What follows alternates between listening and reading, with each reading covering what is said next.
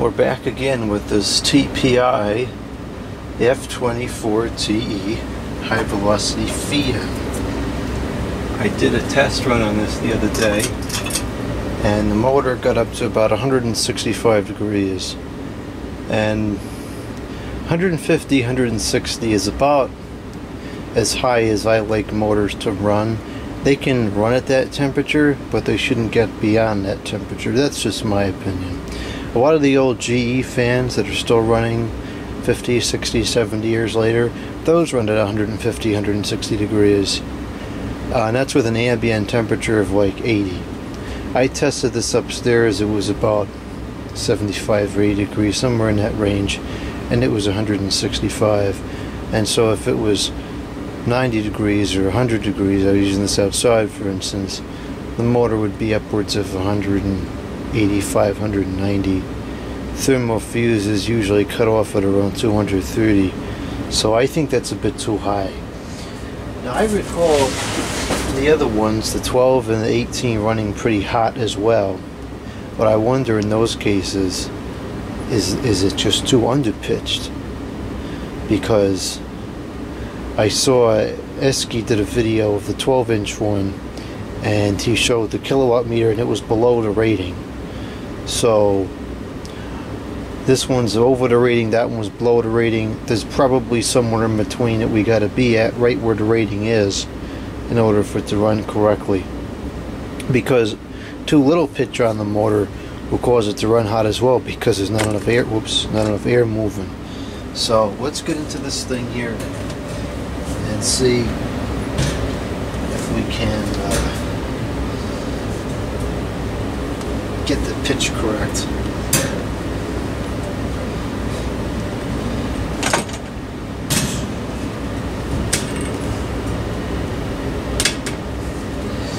These are very difficult to get off.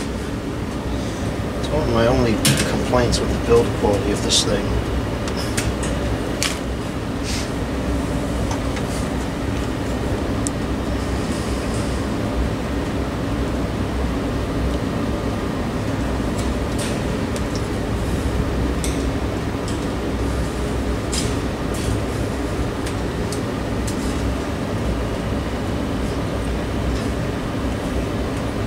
Okay, so I think we should just draw about 2 amps right now.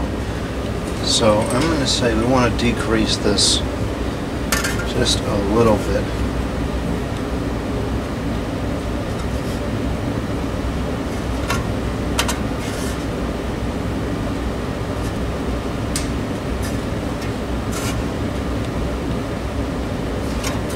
Careful I don't throw everything out of balance here.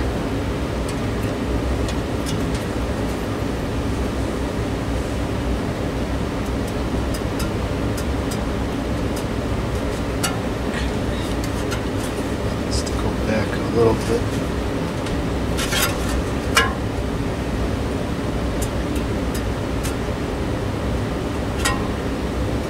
This forward's just a hair.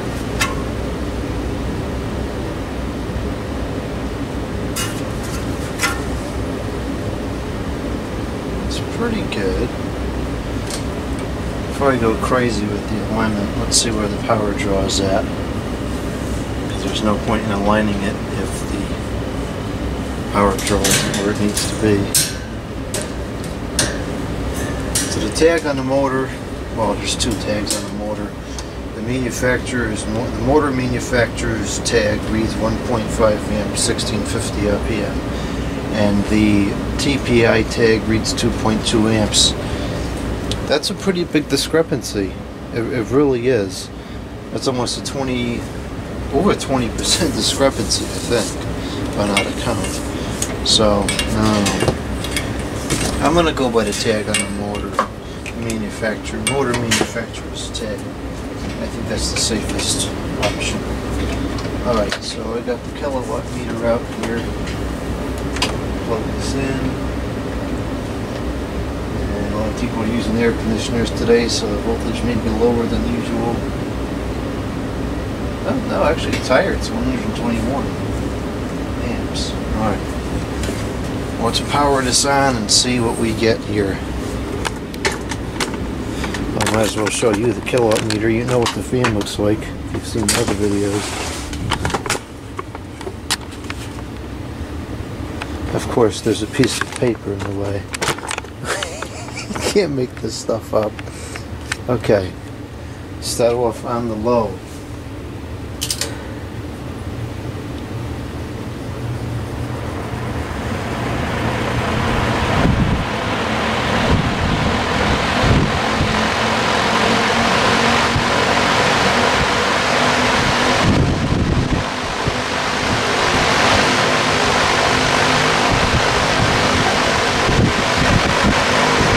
Okay, we're at 1.4, so we're almost already up to full capacity.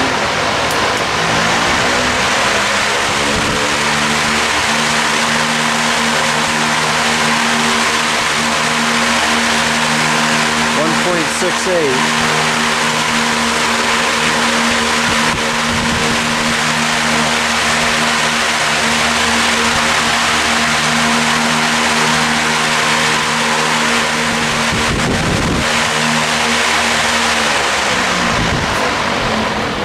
It's already not as powerful as it was before, so I think I'm going to leave it there. I think that's okay. And 1.68, 1.7 versus 1.5, that's a pretty small margin of error. So now I'm going to see if I can get this into a good balance here. You know, and the reality is too, this is a pretty standard size motor. If it does go out, I can get another one. It won't be that difficult. Granted, I don't want that to happen because this was expensive, but I think 1.6 or 7 is fine. Because sometimes they do draw a little bit more. You know, they're not always right at the marking.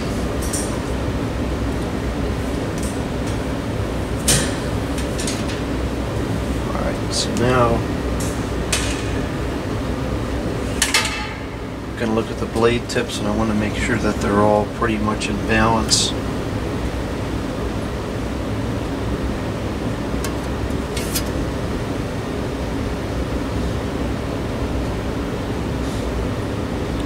This one is bent.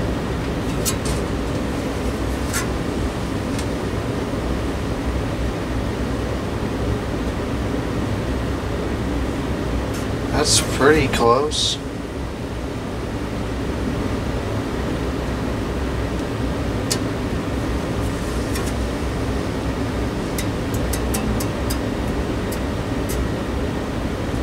This one's a little bit too much.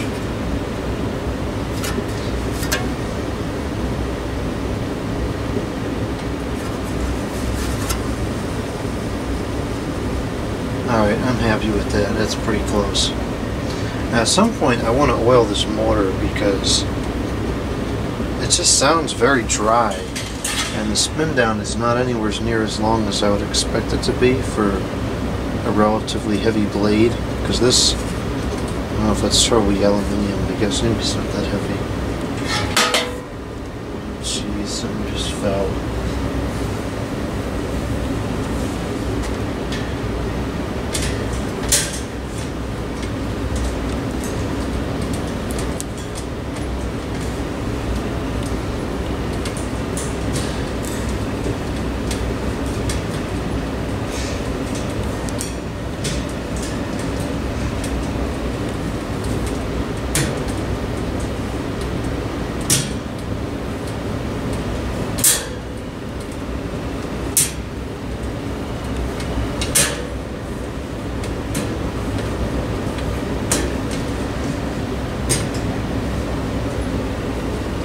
Okay, let's test it again.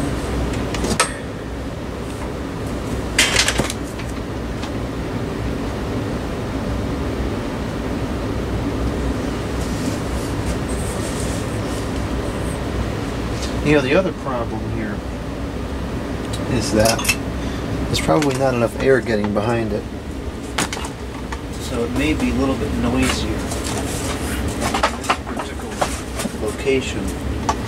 than in a real world scenario. But that's just a limitation of the size of the room. So I'll try to cut it as much like this as I can before it becomes unstable. Okay.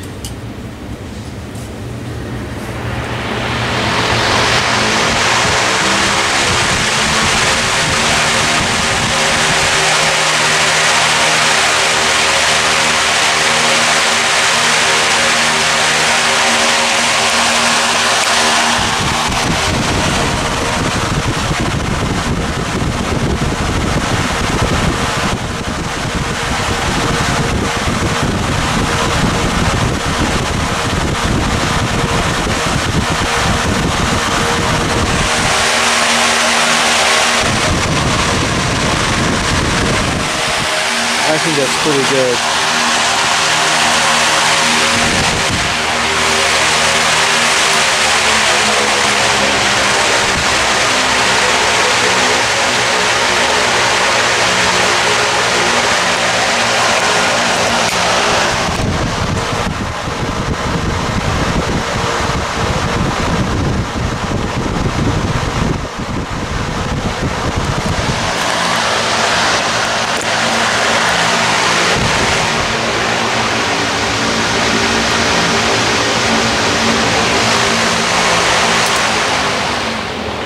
It's in perfect balance as well.